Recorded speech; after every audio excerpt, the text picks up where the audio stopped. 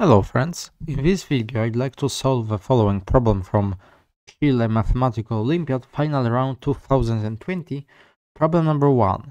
We wish to find all positive integers n such that the decimal representation of the number 6 to the power of n plus 1 has all its digits the same. So for example, only ones on only sevens or something like that.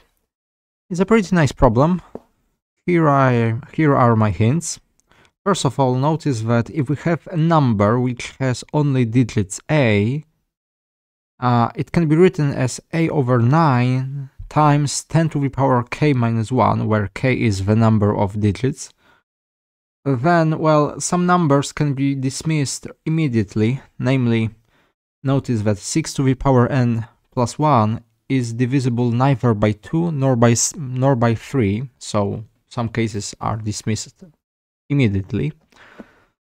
And finally, the most interesting case is when our number equals 777 and so on. And to check when this is possible, consider separately cases when n is less than or equal 5, and for n greater than or equal 6, consider reduction modulo 64. So give this problem a try and I will see you in just a minute. Okay, so as I suggested, let's notice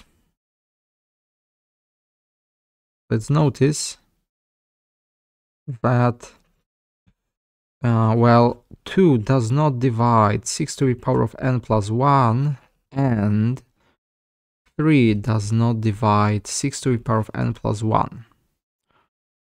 Very well. And that means that immediately implies that 6 to the power of n plus 1 cannot be equal to number consisting only of digits 2, cannot consist only of 3's, because this number is divisible by 3. It cannot have only 4's, cannot have 6's, 7 can be, 8's can't be. So these numbers are easily dismissed. So let's now consider the remaining cases, namely only 1's, only 5's, and only 7's. And only 9's are also excluded. Very well. So now let's consider 3 possible cases. Case number 1. Case number 1, our number consists of digits 1. Let's say k digits 1.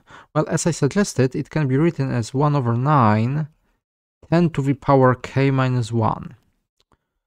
And now, if I multiply both sides by 9, I have 9 times 6 to the power of k plus 9, or let's put also 1 on the left hand side, so plus 10 equals 10 to the power of k.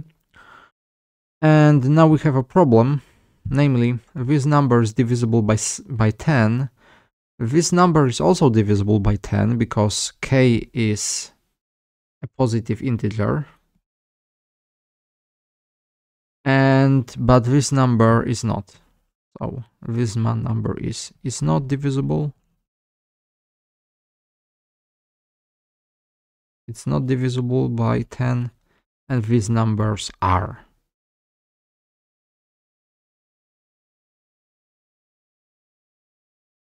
So we have a problem, contradiction.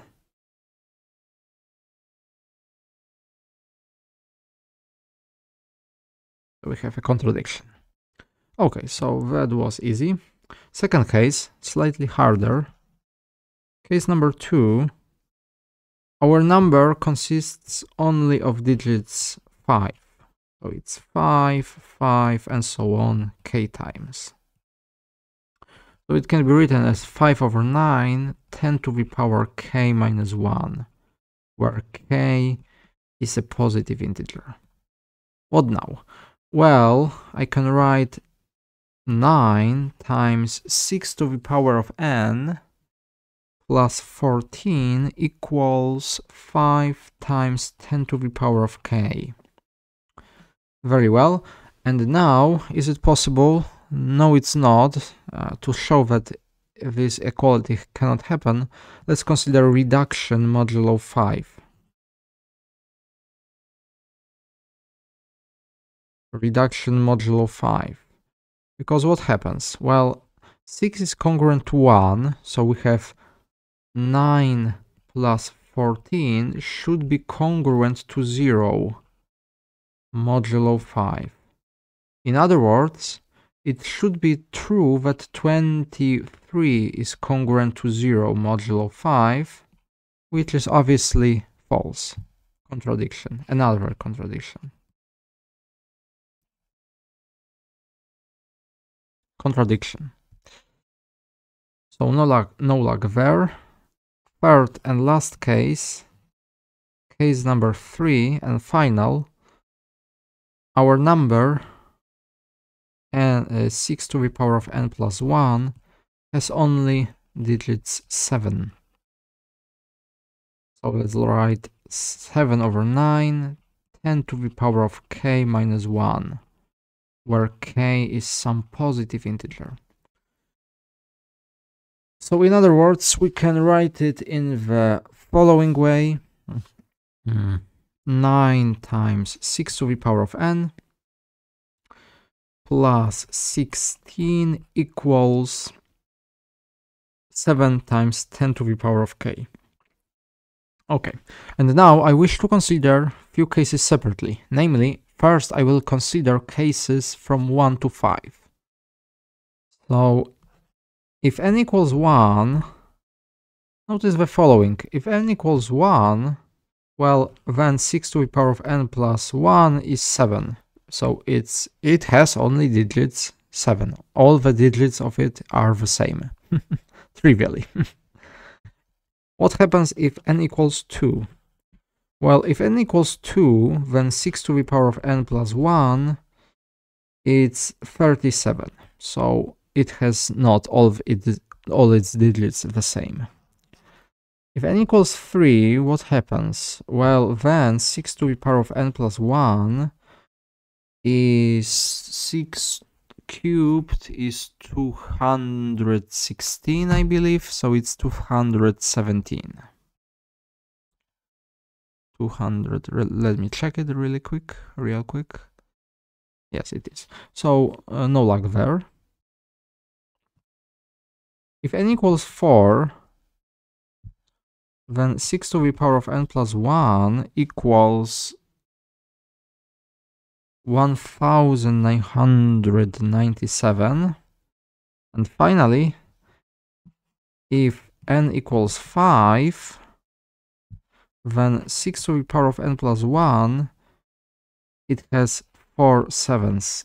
So we see that our conditions are met in this case. In this and in case n equals 1. Okay.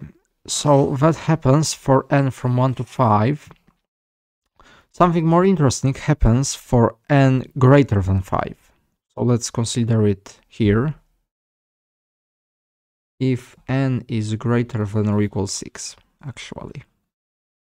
What happens then? Then I suggest to make reduction modulo 64. Why 64? Well, if you look closely, 6 to the power of n is 3 to the power of n times 2 to the power of n. And 2 to the power of 6 is 64. So now we know that this part, 9 times 6 to the power of n, is congruent to 0 modulo 64. So the following should be true. 7 times 10 to the power of k should be congruent to 16 modulo 64. And that immediately implies that k must be less than or equal, what exactly? 6. 6? No, 5. 5. Why is that? Because 7 times 10 to the power of k is congruent to 0 modulo 64 for k greater than or equal 6, because 10 to the power of 6 has as its factor 2 to the power of 6, and it's 64. So we now need to check only 5 cases. And let's do it. So if k equals 1, what happens now? If k equals 1, we know that our congruence says that 70 is congruent to 16 modulo 64, which is false. If k equals 2, then 700 should be congruent to 16, which is also false. You can verify it by hand easily. And in fact, in every other case, you will get a contradictory congruence. 7,000 and so on. Very well.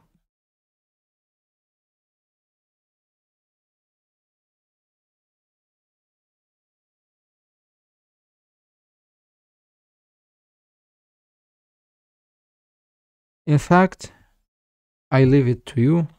All these congruences are false. So our second case does not give us any solutions. So all in all, there are only 2 solutions to our problem, namely n is either 1 or n is 5. And we are done. So yes, thank you for watching, and I will see you next time. Goodbye.